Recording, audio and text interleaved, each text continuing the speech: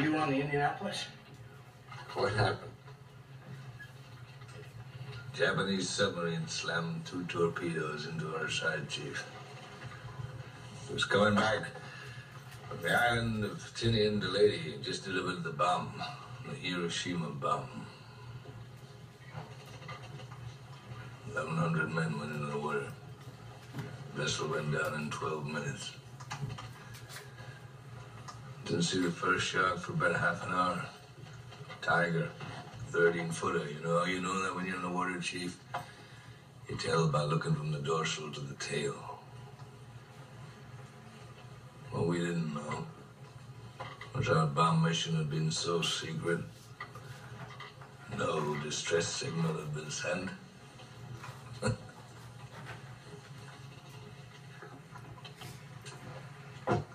They didn't even list us overdue for a week. Very first light, Chief. Sharks come cruising. So we formed ourselves into tight groups.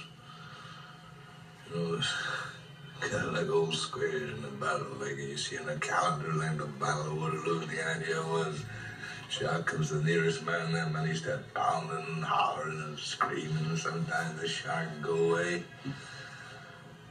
Sometimes he wouldn't go away.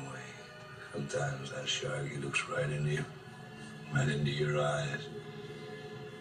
You know the thing about a shark, he's got lifeless eyes, black eyes, like a doll's eye.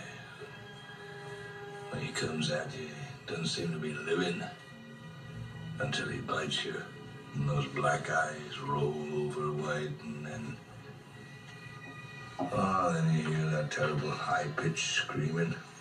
The ocean turns red.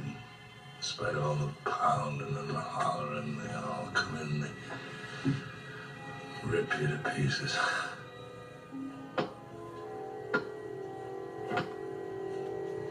By the end of that first dawn, lost 100 men. I don't know how many sharks, maybe 1,000. I don't know how many men. They average 6 an hour. On Thursday morning, Chief, I bumped into a friend of mine, Herbie Robinson from Cleveland. Baseball player, bosun's mate. I thought he was asleep. Reached over to wake him up. Bobbed up and down in the water. It was like a kind of top. Upended.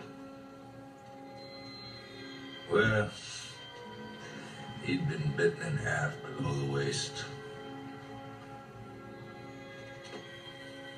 Noon the 5th day, Mr. Hooper, Lockheed Ventura saw us. He swung in low and he saw us too. The young pilot, a lot younger than Mr. Hooper anyway, he saw us and he come in low, and 3 hours later, a big fat PBY comes down and started to pick us up.